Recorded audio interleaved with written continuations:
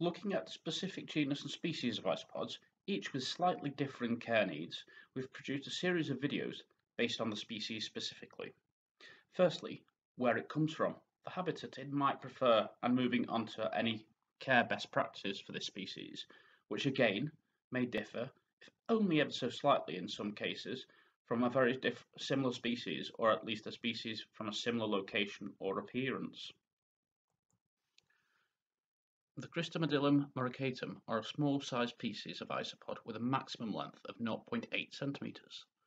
These isopods are quite shy and will spend a lot of their time underneath leaves and cork bark. They are mostly seen active at night and early mornings. The Cristarmadillidium muricatum coloration is yellow to orange, with the small spikes covering the body. These can be commonly known as the crystal pineapple isopod. The origins of the Cristarmadillidium muricatum come from Spain, which is east and southeast of Spain, within the Mediterranean area of Europe. We draw from this both soil composition in these areas being dry, almost to the point of being arid, and relatively warm in temperature. So this would lead to our substrate, and including any suitable decor, humidity and temperature of the setup, being a mirror of these as best we can for the original environment, many isopods being quite versatile.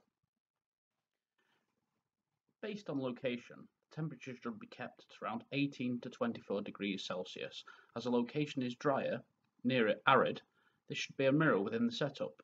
Using sphagnum moss as a hydration station, this would allow a gradient of water and humidity.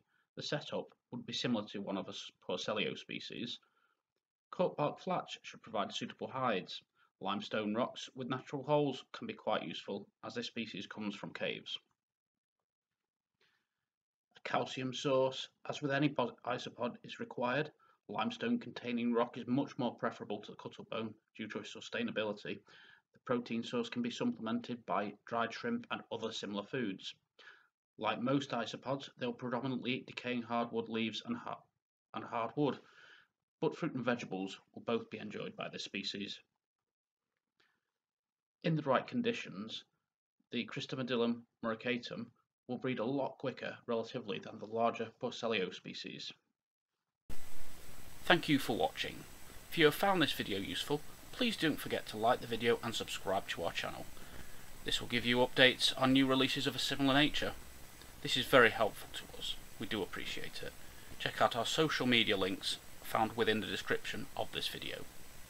We also love discussion, especially if you have another point of view. Please add your comments. It helps us improve our content. We do have plans to make many more videos in the future. However, these might have content updates as our work progresses. Our videos might be updated and re-uploaded at any point as our research progresses.